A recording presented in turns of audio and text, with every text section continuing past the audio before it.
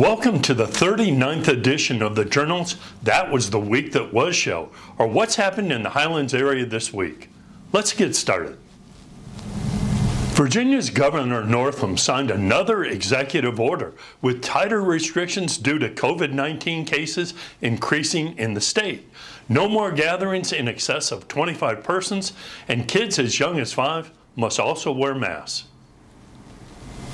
Covington's Mallow Road will continue to be closed through at least December 14th for good reasons. Sections of the road need to be shored up lest they fall down the mountain. The Clifton Ford School of the Arts' popular Kris Kringle Market is online this year, but there's still good reason to visit the school. The new illumination project is quite a thing to see. 30,000 lights until New Year's Eve. Covington High School track standout Austin Engel signed up with Concord College on Tuesday.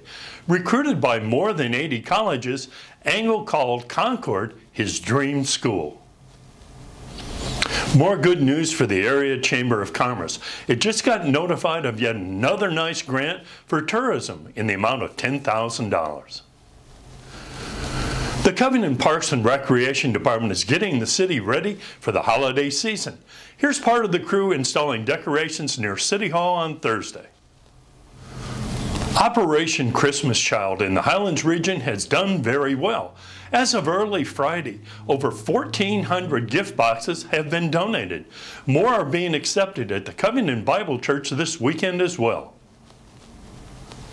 There will be no Iron Gate Christmas Parade this year, nor tree lighting ceremony, much to the disappointment of the entire Highlands area. The Iron Gate Town Council decided that recent COVID-19 regulations and health concerns necessitated the move. There also will be no Clifton Forge Christmas Parade, nor tree lighting ceremony either. Clifton Forge Main Street canceled both earlier this week. The town of Iron Gate is moving forward in an attempt to secure funding to replace all the water meters of its residents. Michael Jeffries of Tonson Lytton told the town council that he believes some grant funding could be found to handle the cost. Boys Home has received a $25,000 matching grant from the Jesse Ball DuPont Fund for online donations only.